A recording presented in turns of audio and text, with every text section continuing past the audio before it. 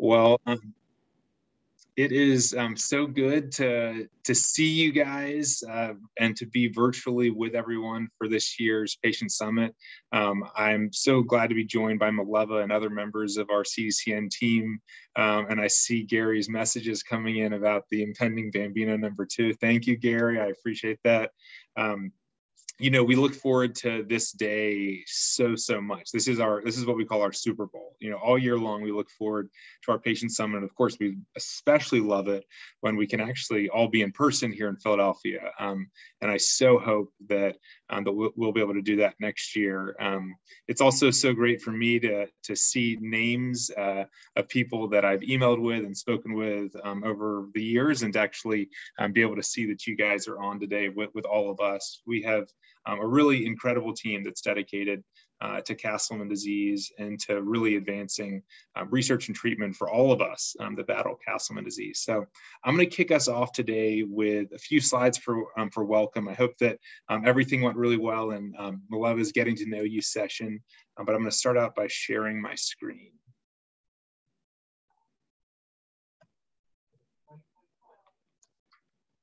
Let's see. Great. Hopefully you guys, let's see, it still says loading. Yeah, hopefully you guys can see my slides. So, you know, every year we like to start out by thanking our sponsors who have made this day possible. And this event is co-sponsored by the Castleman Disease Collaborative Network, which hopefully you all know well, and Use Pharmaceuticals, who've been really wonderful partners and supporters of the Castleman's effort. I wanted to begin by first highlighting members of our team. You would have met many of them throughout the session over the last hour, but some of them are new and some of them have been with us for a while. We don't have time to go around and everyone introduce themselves, but photographed here, we have Mary Zaccato, who's been with us for many years, helping to lead the organization. Mileva, who you all know so well, and if you don't know Mileva, you should reach out to her and get to know her. She's such an incredible part of our community. Then we've got Sheila Pearson, who's been leading our Accelerate Registry in clinical research for the last 5 years. Amber Cohen, our executive administrator, who helps to make sure the logistics happen and get done on time and as they should. At Mike Gonzalez, our newest member of our scientific team. He's a stellar immunologist and a computational biologist, so he'll be helping us to move the science forward. Anya Korsunska is photographed on the far right of the top row. She is a PhD student studying drug repurposing, taking a drug approved for one thing and using it in new ways, helping us out in a lot of ways. Down to the bottom left, any of you who have been involved in our clinical trial of sirolimus will know Tracy Sikora. Tracy also leads all of our COVID-19 work. Then we have Bridget. Bridget is our new biobank coordinator, who I know you all met during the last session. She has had big shoes to fill in following Johnson as an incredible biobank coordinator, but really done a great job thus far. Then we have Melanie photographed next to Bridget. Melanie is also our newest scientist. She's an immunologist who's helping us to run experiments and tease apart Castleman disease, what happens in Castleman's. Next up is Mateo. Mateo's our newest data coordinator, who goes through you guys' medical records. Anyone who's part of Accelerate will have a full-time data analyst spend anywhere from 1 to 3 weeks going through your medical records, extracting out all the data, and then we review it together. Mateo's part of that newest team that's doing that. We have Stacy Guzman. Stacy's a PhD student who is performing studies on lymph node tissue from Castleman's patients. Then we have Russell, who, like Mateo, is a data analyst. And we finally have Chris Well, who's our last member of the team that we're showing here, but actually there are many more people who are part of this effort, but this is the team focused on everything Castleman's related. So just want to orient you to them. They're going to be with us throughout today and tomorrow. And for them and for me and for all of us, we so look forward to this opportunity to be with all of you. So I always like to start out with some pictures from past patient summits. So this is our very first one. This is when I first met Mileva back in 2014. You can see we had a relatively small crew here. And this is us in 2015. Bigger crew, got a little rowdier doing our Castleman Warrior Flex.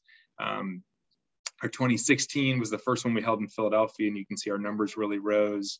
2017, another one here at Penn. 2018, another one here, and 2019 also here at Penn. Of course, getting bigger every year, better and better at our Castleman Warrior flexes. And then, of course, last year was virtual, and this year is as well.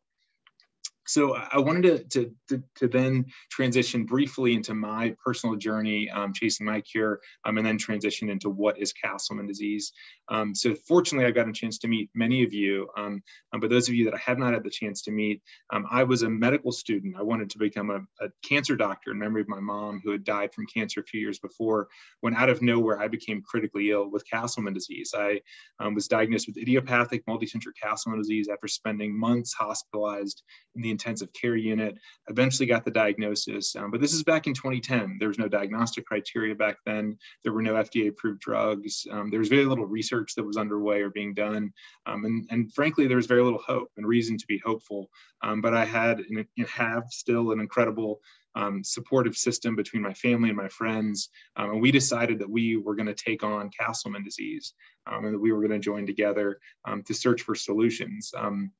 The picture of me with my dad photographed on the screen. You can see me when I was really, really sick. This is right around the time that I started getting chemotherapy. And for those of you that have had to get chemotherapy as part of your Castleman's treatment, you'll know that none of us want to get it, but sometimes it's exactly what you need to save your life. And so thankfully, chemo did save my life, and you can see that I've got my bald head and my big belly from all the organ dysfunction, but just so thankful to be alive. I was, as I mentioned, eventually diagnosed with Castleman's, eventually treated with a lot of chemotherapy, and I was started on an experimental drug that I hoped would keep me in remission, when unfortunately I relapsed. And nearly died now for the fourth time, which was when I decided I wanted to take on Castleman disease. The picture on the far left side of the screen is of my now wife, Caitlin, at the time girlfriend. And it's one of my favorite pictures because on one shoulder, on my left shoulder, you can see a pump that's pumping this experimental drug into my port. And this is this experimental drug that was giving me hope that it could, that I would, have a future. And then on my other shoulder, I have Caitlin, who's providing me physical support, from someone that I love and a loved one of mine. And I think that this is just a really good representation of my life over these last 11 years. I've got medical science, technology, on one shoulder propping me up, and I've got my loved ones on my other shoulder also propping me up. So when I relapsed on that drug and I learned that there were no more drugs in development, back in 2012, I decided I was going to start the Castleman Disease Collaborative Network. It's hard to believe for those of you that are more newly diagnosed, but there was just nothing. And so there was no research going on. There was no network of physicians. There was no diagnostic criteria or treatment guidelines. And it was really, really overwhelming. But we knew that we had to do it. And we began by assembling a really amazing team. So just to give you kind of a perspective where things were back in 2012, kind of pre-CDCN. So Benjamin Castleman first described Castleman's in 1954. Castleman's was clearly determined to include, defined to have a unicentric and a multicentric subtype in the 70s. Kazuo Yoshizaki discovered that interleukin-6 was important for Castleman's in 1989. And then fast forward all the way to 2005, which is when tocilizumab was first approved for the treatment of multicentric Castleman disease in Japan. And then fast forward to 2012, when the CDCN was founded, and we merged with an organization called CARE, Castleman's Awareness and Research Effort, which is an amazing organization that we now are fully intertwined with. So where were things back in 2012? Well, there was only about $10,000 a year going towards research. The federal government here in the United States was not funding any research. There were no patients in a registry because there was no registry. In addition to that, there were two advocacy organizations, CARE and a group called ICDO, which were doing really important work for raising awareness and also connecting patients to doctors, but there was no scientific and research effort underway, no collaboration, no tissue or blood samples to work with in a biobank. The disease was very poorly understood. There was no diagnostic criteria, so doctors didn't know what to test for to determine whether you had it or not. No guidelines for how do you treat this thing. No blood test to predict whether one drug would be better than another drug. No FDA-approved treatments, and there was one drug in development, siltuximab, but that drug had not worked for me, though it was thankfully working for a lot of other patients. So when we decided to start the CDCN, I partnered with Dr. Fritz Van Ree, who at the time was my physician. He's still my physician, but he's subsequently become my friend and my colleague. And we decided that the CDCN would be dedicated to accelerating research and treatment for Castleman disease and also revolutionizing biomedical research along the way. Our vision is a future where all patients diagnosed with Castleman disease are able to live full lives. That's full lives in quality and quantity. Our goal is that everyone will live with their disease in a way that they did before they ever were diagnosed with Castleman disease.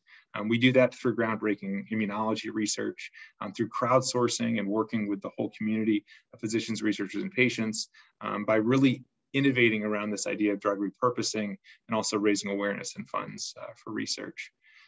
The way we've done it is through connecting this incredible network of physicians and researchers all around the world. These are just some of them at our annual meeting doing the Castleman Warrior Flex. And also connecting our patient community. This is a very outdated slide from, I think, 4 years ago, where there was a pin for each patient that's part of the CDCN. Now it's over 1,200 patients that are part of the CDCN, and we certainly need to update our map. But these are some of them, some of you all who were at one of our last meetings that was held in person. So I'm now going to kind of superimpose what we've accomplished with this approach and the work that we've done over the last over the last 9 years. But you're also going to have many more opportunities throughout today and tomorrow to learn more about what we actually do. What are the things, what are the programs we offer through the CDC, and how can we support you? How can we support someone that you love? But in terms of where we are today in 2012, we went from about $10,000 a year for Castleman's research to now where we've raised $1.8 million for Castleman's research.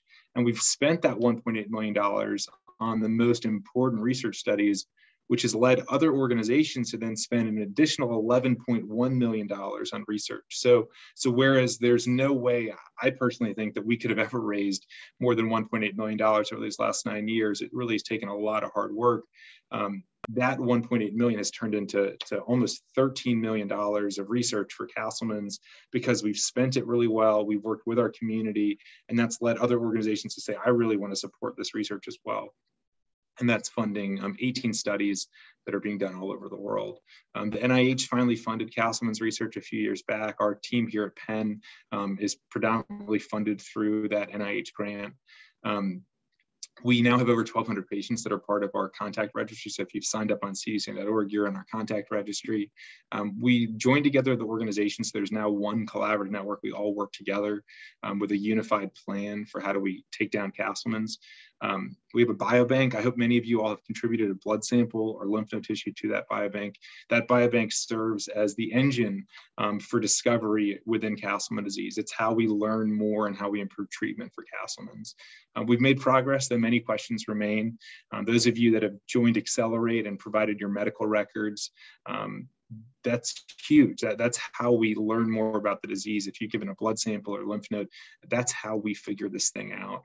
But importantly, since starting up, one of the first things we set out to do was to determine diagnostic criteria. And actually, it says the first here, but actually we developed diagnostic criteria both for idiopathic multicentric Castleman disease and also for unicentric Castleman disease. They didn't exist before, and through lots of hard work, we created them. Same thing with treatment guidelines. There were no treatment guidelines, and now we have treatment guidelines for both unicentric Castleman disease and idiopathic multicentric Castleman disease that were published in really important journals, so they're read by a lot of hematologists. We have blood tests that can be done to predict whether you're likely to benefit from one drug or another. Siltuximab went on to get FDA approval, and as those of you with idiopathic multicentric Castleman disease know, it's recommended first line for all patients with IMCD, and it's highly effective in about 1/3 to 1/2 of patients. For patients who don't benefit from IL-6 blockade, we are studying 2 new treatment approaches. One of them is undergoing clinical trial here at Penn. Sirolimus is the drug that I'm on, that I'm doing really well with, but 3 more are also in consideration. So just kind of to wrap up the last piece of my journey, and that's that I really set out back in 2012 to chase a cure for myself. I dreamed of a future with Caitlin. I dreamed of having a family one day. I dreamed of being able to dedicate my life to searching for cures for diseases, which I was on a mission to do. But I knew that I wouldn't be able to do any of those things unless I found a drug that could save my life. And through a series of experiments and through lots and lots of hard work, I eventually came across a problem in my immune system, something that I thought could maybe be responsible for my Castleman disease. And based on that, I decided to start testing a drug that had never been used before for Castleman's, but it's been around for decades, on myself. And I started as patient number 1 on sirolimus. And I was, terrified about whether it would make things worse or whether it would work or not work. But I was engaged to Caitlin, and I wanted to make it to May 24th, 2014. So I took that medicine, and I've been taking it every day now for the last 7.5 years. And I've had my life back. I'm back to the old Dave of before. And with my life back, not only do I have my life from before I got sick, I also have this amazing family with my daughter Amelia and with Caitlin supporting me along the way. So this is Amelia at her 2nd birthday. She actually just had her 3rd birthday. And as I saw Gary put into the chat, we're expecting, we've got a little boy due on November 4th. So we're really, really excited that this family of 3 is about to be a family of 4.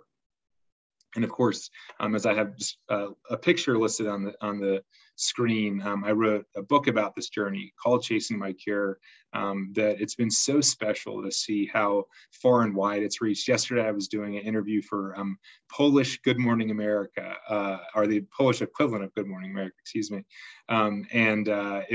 It's really cool because, the book's translated into a bunch of other languages, and, we're getting the word out about Castleman disease to a lot of people around the world, and that's leading to faster diagnoses, better treatment, and better awareness for this disease. So thank you to everyone who helped to spread the word about Chasing My Cure here in the US and beyond. It became a national bestseller last year.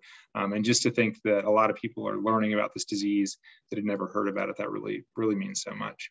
So I'm going to hit a couple lessons, and then I'll transition into Castleman's a bit more. So throughout the book, I highlighted a number of lessons, but a couple that I wanted to mention briefly.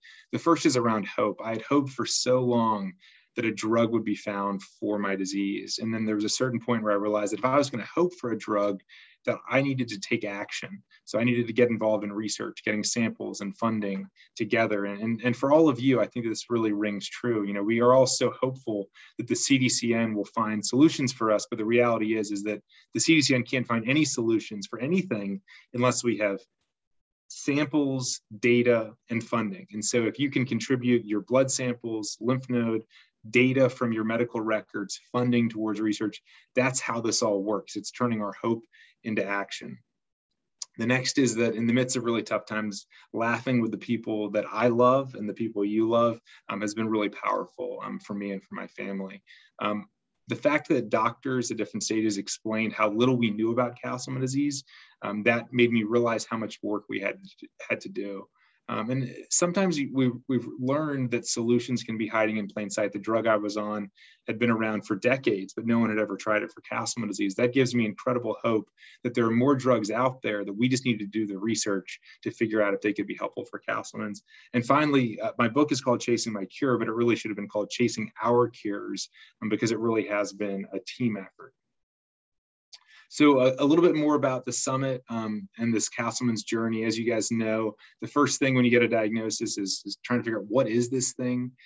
Then you go down a journey where you got to find the right doctor. You've got to find the right therapy.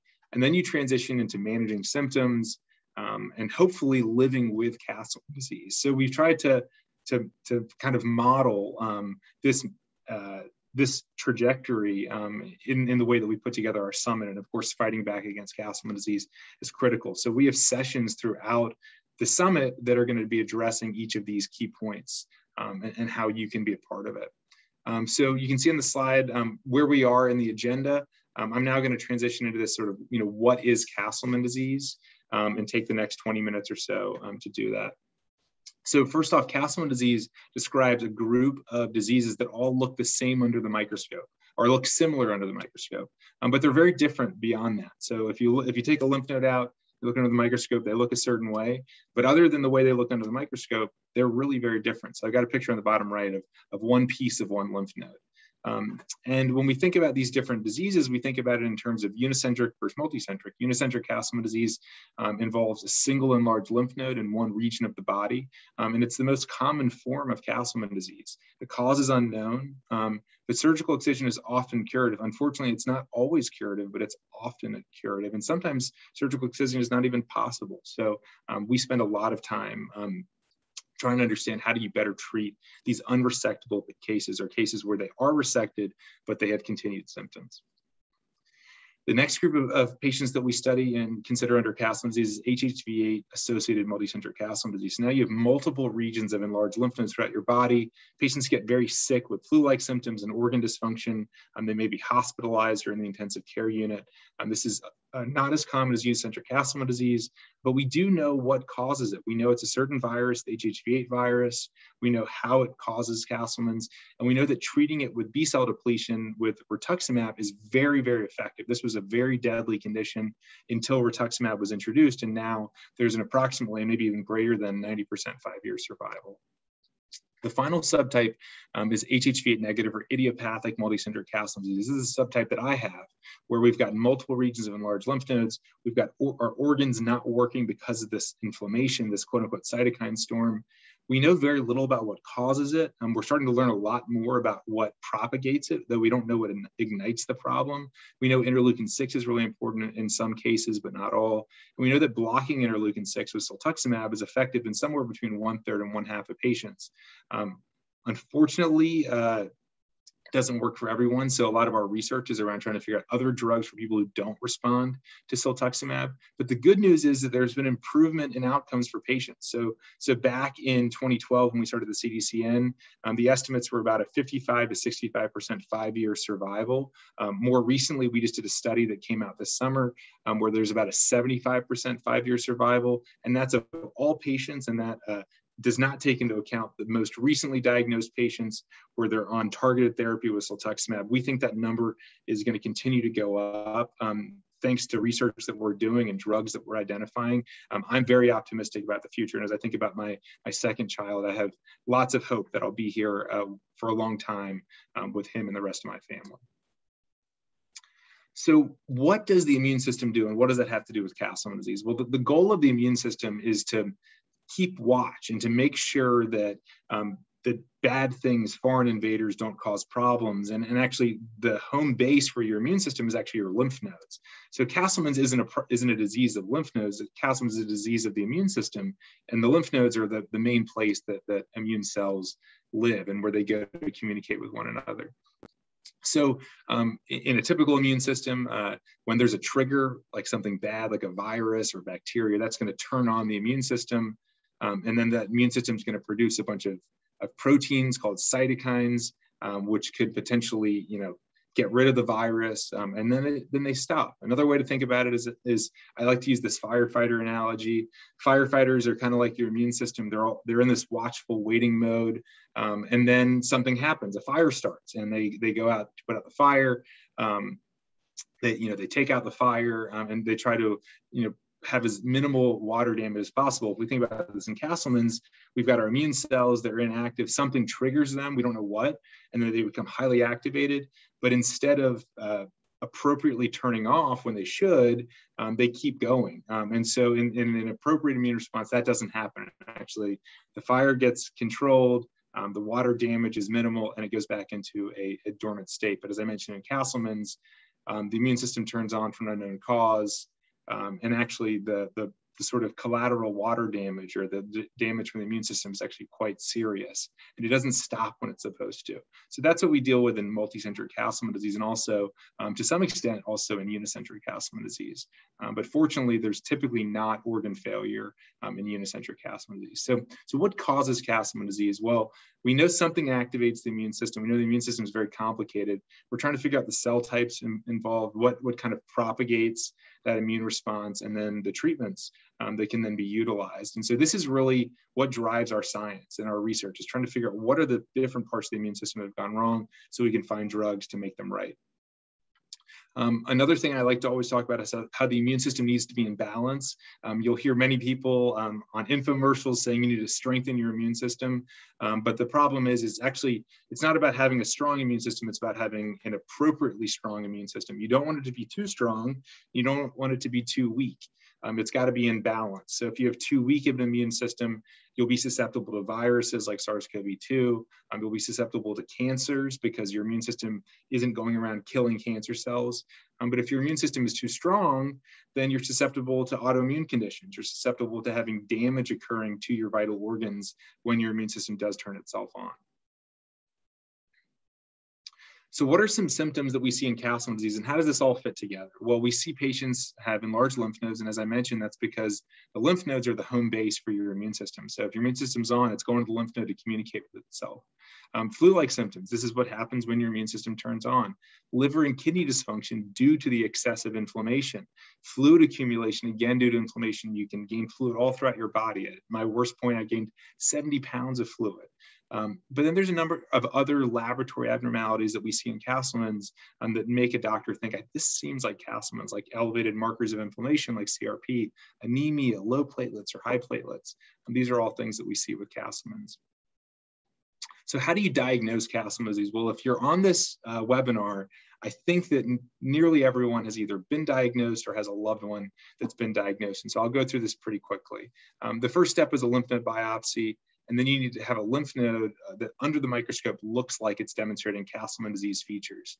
And what I like to do every year when I show this is just point out that the features of a Castleman's lymph node are actually very similar to, and not that different from a lot of lymphomas and autoimmune conditions. It's actually quite difficult to decipher it. And actually you can't really decipher unicentric versus multicentric Castleman disease based on the biopsy. It's really a spectrum of features. There's certain parts of the lymph node that are too small, certain parts that are too big, more blood vessels than you should have. It's really, some cells are present that typically aren't present in a normal lymph node, but really it's very much a spectrum. And that's important to keep in mind, that it's not all that clear. I often like to show this picture because one of them is a Castleman's lymph node and one of them is a normal lymph node, and actually they look really similar. Turns out the top one is a Castleman's lymph node, the bottom one is a normal lymph node. But it's not that easy, and it's actually quite a spectrum in terms of figuring out, what is a Castleman's lymph node or not. So as I mentioned, once you got the diagnosis, the next step is finding a great physician.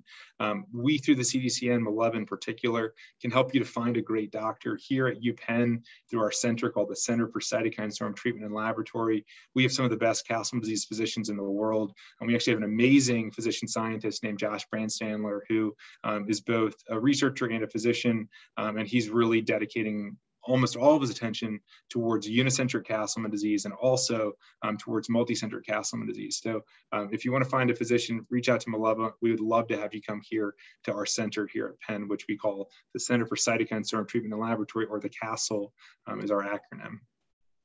And do go to our website to access physicians. So now you've got the lymph node taken out. It looks like Castleman's. You've gone to see a Castleman's expert. They're going to do a scan of your body to confirm how many regions of enlarged lymph nodes do you have. Is it unicentric in one place or is it multicentric in multiple places? And Sheila, later on in the summit, will talk a bit about how there's some grayness. We used to think it was either unicentric or multicentric. Now it's pretty clear there's some people in the middle who have cases that kind of look like unicentric, kind of look like multicentric. And so we're trying to tease that out for sure. CT scans or PET scans can be used to do this. So there are a number of abnormal laboratory tests that, that your clinician is going to look out for. You actually cannot diagnose idiopathic multicentric Castleman disease if you don't have at least one abnormal laboratory test out of 6 that they can pick from. So if you don't have at least one of them, then you can't be diagnosed with idiopathic multicentric Castleman disease. You can be diagnosed with probable IMCD, but the diagnostic criteria does require at least one abnormal laboratory test. And also a number of clinical features that are commonly seen. Now at this stage, we think someone may have multicentric Castleman disease, but the next thing you have to do is to exclude diseases that can mimic Castleman disease, that can look like Castleman disease under the microscope. And there are a number of diseases. There are autoimmune diseases, malignancies, infections that can all have Castleman's-like appearances. So you got to rule all of those out. And then now you've got to confirmed multicentric Castleman disease, and then you needed subtype. What type of MCD do you have? And the reason that's important is because each subtype has different treatments. So this is really essential. So the first is HHV positive MCD, which we discussed earlier. There's a specific test for that. The next is POEMS associated MCD, where you have this syndrome called POEMS, and those patients typically respond to different therapies than patients who have neither HHV8 or POEMS. We call those idiopathic. And for idiopathic, we have this specific diagnostic criteria, which I mentioned before. And again, always feel free to reach out to us if there's any questions. We also came out with diagnostic criteria for unicentric Castleman disease in the last, I guess at the end of last year. And you need both the lymph node features and you need at least one enlarged lymph node, but there are no specific clinical or laboratory abnormalities that are required to make the diagnosis of unicentric Castleman disease. So we now have gotten through this what is Castleman disease session, and we've got about 10 minutes or so for questions before we move on to our breakout session. So maybe Mileva, I might stop sharing my screen, and if Mileva, if you want to come up as well, and maybe the two of us can respond to and field any questions that have come up from my what is Castleman disease session. Sounds great. And we also have Mike and Amber on who can read questions that were asked to us so that we can just directly respond to them. Cool. And I see there have been a bunch of messages in the chat, so please feel free to keep sending them through the chat. We are thrilled to answer any and all questions. Right. So let's see. First question from Mimi, just looking for you to kind of clarify, if multicentric Castleman disease attacks vital organs, why isn't it just fully classified as an autoimmune disorder, and kind of what's the, if you can clarify some of that stuff. That's a great question, and it's great to have that question coming from Mike, because as I mentioned, Mike is our newest immunologist that we've added to the team, who's really focused in part on studying this exact question. So in order to classify a disease as an autoimmune disease, you need to be able to prove that the attack on those vital organs is caused by specific cells called B cells or T cells, and that the organ damage is due to B cells or T cells that are specifically directed at those organs, as opposed to just kind of a non-specific general inflammation. And so we are in the midst of doing a couple studies to try to ask that exact question. They're called autoantibodies. Some of you all may have heard that a doctor tested autoantibodies in your blood. So we're doing a collaboration where many of you all helped to raise $100,000 that we gave to a researcher at Stanford who's doing this exact study to look for these quote unquote autoantibodies. And we also are in the process, Melanie, who I mentioned is the other immunologist who just joined our team. Melanie's in the process of putting together a proposal to try to look for those T cells and whether those T cells are specific to vital organs. So it's a great question, and what's the saying? It looks like a duck, it quacks like a duck. Maybe it is a duck, but I think the point here is that it looks a lot like an autoimmune disease. It acts a lot like an autoimmune disease. However, the sort of relentless nature of it, or at least the intensity of it, feels a lot more like a lymphoma. And the appearance under the microscope looks a lot more like a lymphoma. So, we often say that it's neither an autoimmune disease nor a cancer as of yet, and that we haven't figured out which category to put it in, but we're certainly doing research to figure that out. It's a great question. All right. Thank you for that. And we have a question from Allison. David, is your treatment an infusion or tablets?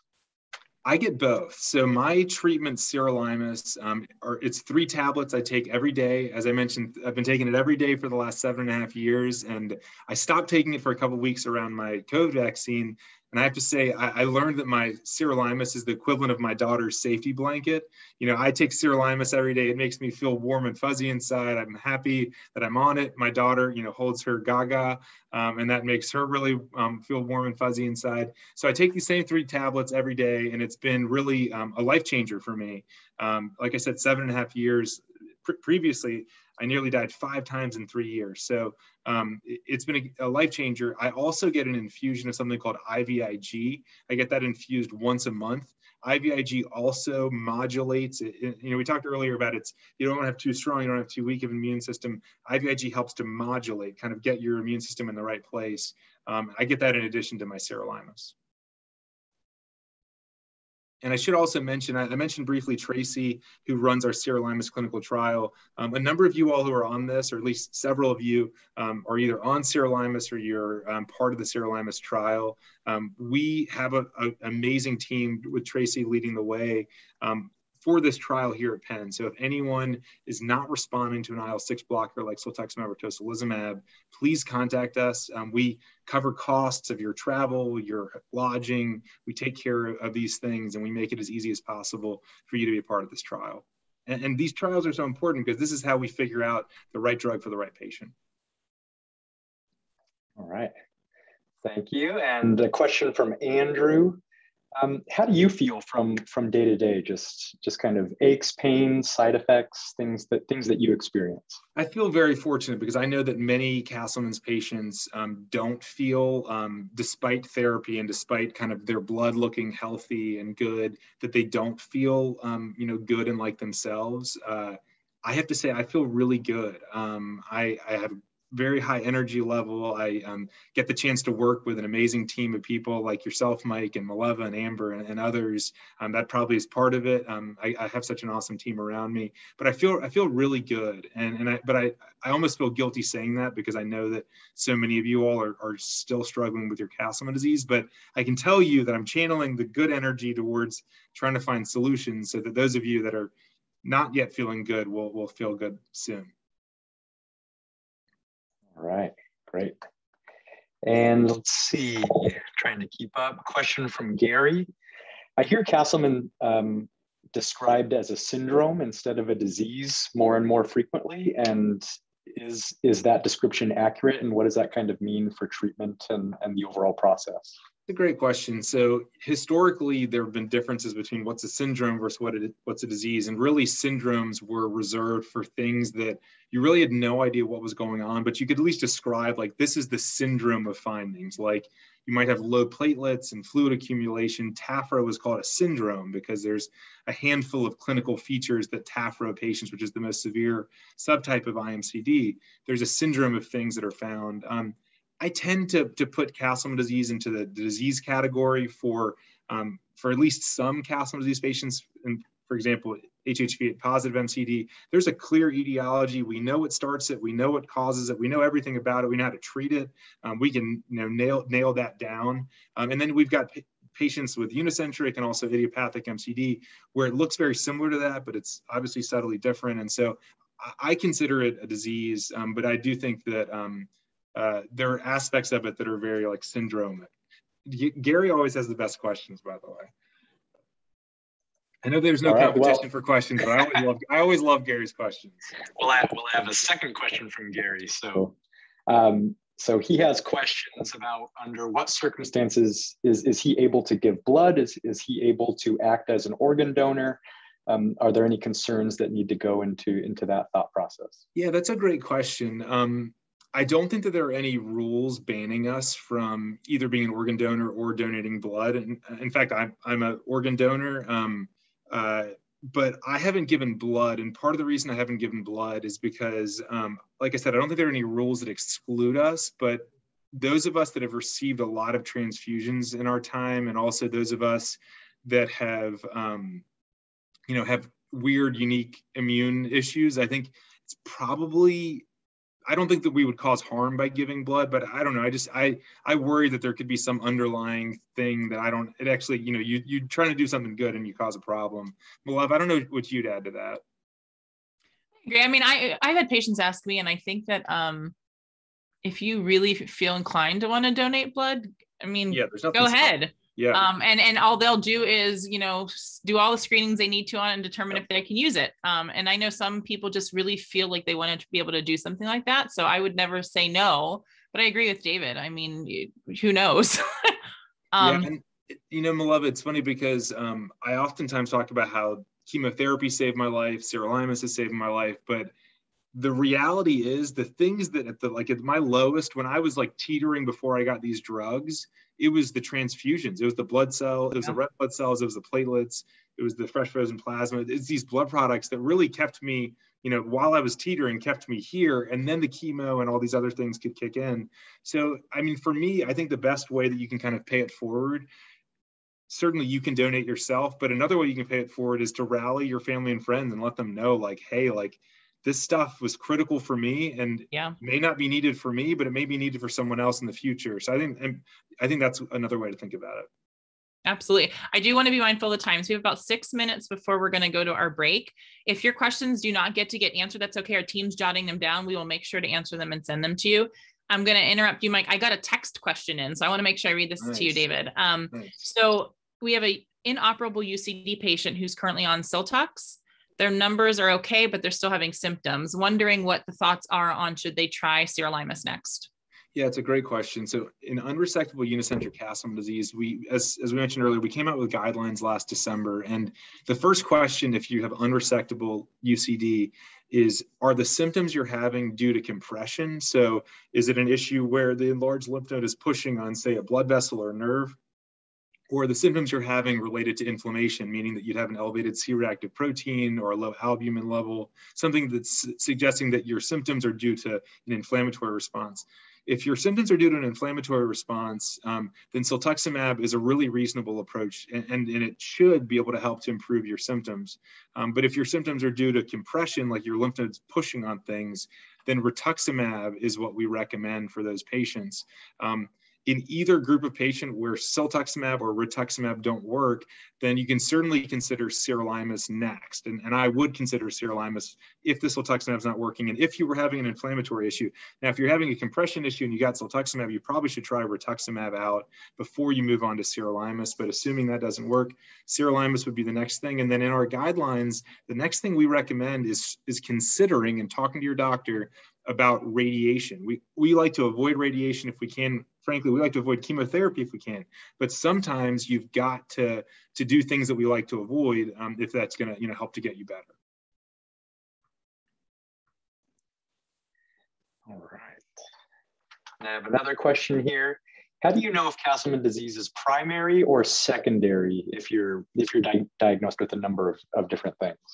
Oh gosh, that's a great question. Yeah, it's a really good question. And we don't know. I mean, I think that there are certain things that we know, like, so for example, unicentric Castleman disease is the #1 cause of paraneoplastic pemphigus. So if you have UCD and you have paraneoplastic pemphigus, you know that the unicentric Castleman disease caused the paraneoplastic pemphigus and not the other way around. If you have multicentric Castleman disease and POEM syndrome, we believe it's the POEM syndrome that's causing the multicentric Castleman disease.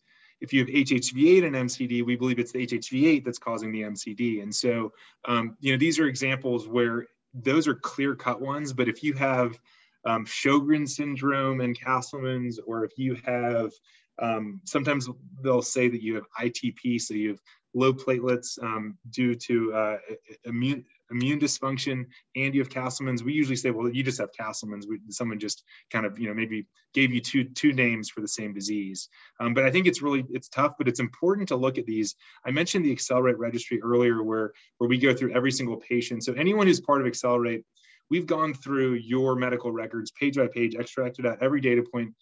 On average, there are about 1,000 pages per patient.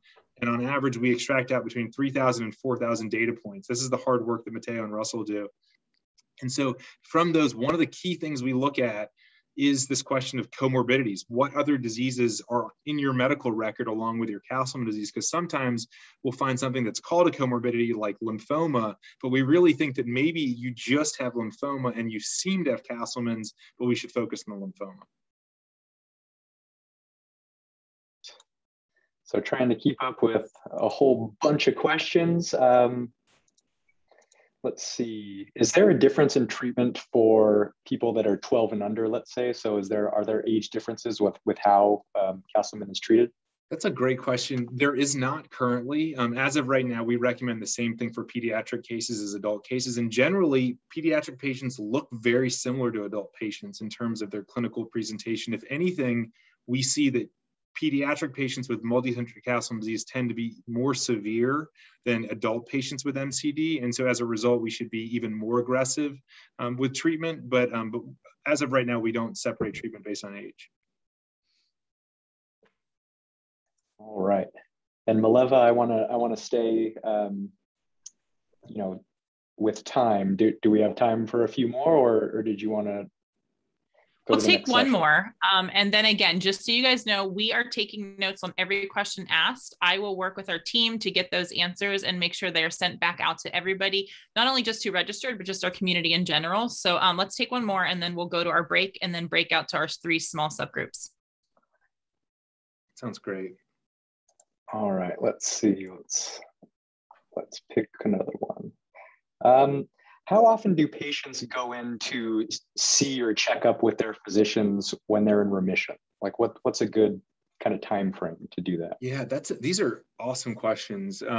So we recommend that until you're quote unquote in remission, and I should just quickly define remission because we use a lot of terms like remission and flare and relapse and cure. And I think that generally when we say remission, we mean that most, if not all, hopefully, but most of your symptoms and lab tests are normal, that the lymph nodes no longer enlarged, like that's remission. Like whatever was your Castleman's is just not here.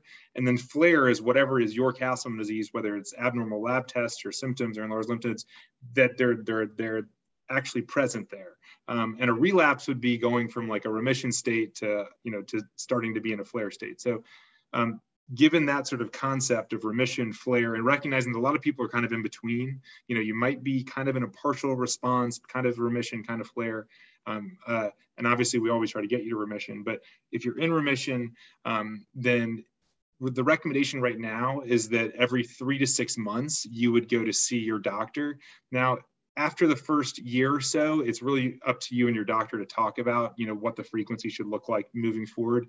Because, for example, for me, and you can probably imagine, I'm very diligent and on top of my health. I only see a doctor every 6 months, and then actually sometimes it becomes during the pandemic it becomes a year and a half. But so I think that I think it's important to talk to your doctor. All right. Awesome. So guys, we are at our break point. We're going to take a 9-minute break. I saw Amber already threw into the chat the links for the next sessions. They are also in the email that you got this morning around 9:20, 9:30-ish. Any issues, please text me or email me. I will do my best to respond as soon as possible.